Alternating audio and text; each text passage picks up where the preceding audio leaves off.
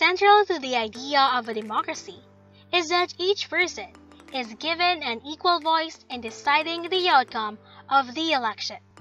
This process is what we call suffrage, or the right to vote in the election and public questions submitted to the people.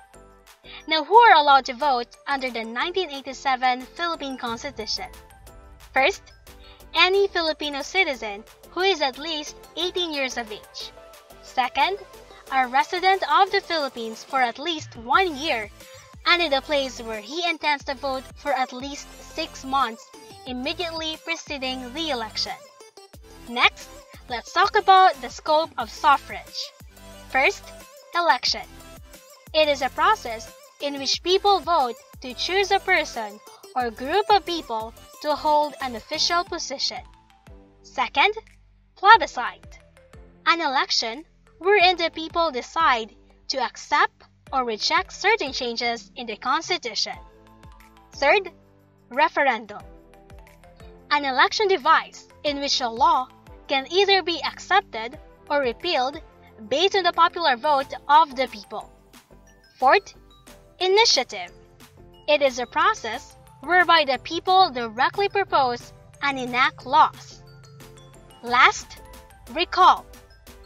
It is a method by which a public officer may be removed from office during his tenure or before the expiration of his term. Now let's answer the question, can illiterates and disabled vote? The answer is yes, they can.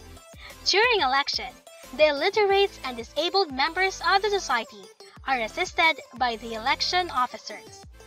Moving on to our next question. Can overseas Filipino workers vote? Yes, they can, through absentee voting, or the process by which qualified citizens of the Philippines abroad exercise their right to vote. Let's move on to our fun fact for this episode.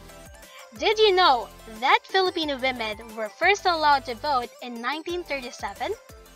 Before 1937, only Filipino men were allowed to vote in the country. It all changed when Commonwealth Act No. 34 was made. Women in the country finally exercised their right to suffrage. That's all for our episode. Be sure to like and subscribe to our channel because more incredible videos are on the way. Also, if you have friends, share this video. Thank you for watching.